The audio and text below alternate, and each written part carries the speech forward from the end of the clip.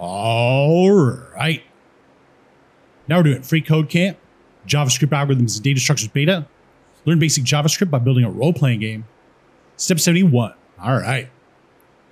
So now that we have a cave location object, we're going to update our goCave function to call update and pass that new cave location.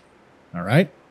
We're going to remember that this is the third element in our locations array, and we're also not going to forget to remove the console.log column. All right.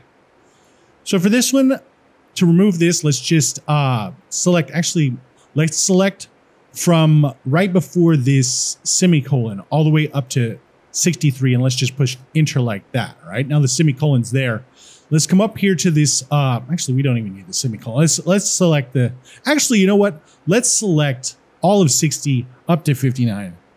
Copy that. Let's select 64 up to 63. Press paste. All right. And change this 1 to a 2. How about that? All right. So let's check it over here. Let's go to the store. Okay. We're still good. Go back to town. Go to cave. Look at that. Fight the slime. We haven't done anything there yet. Go to town. Go back to town square. Fight dragon. We haven't fixed that up yet, but at least we can go to cave. No problem. All right. So let's check the code. Looks good. And submit it. All right. Now we're on to step 72.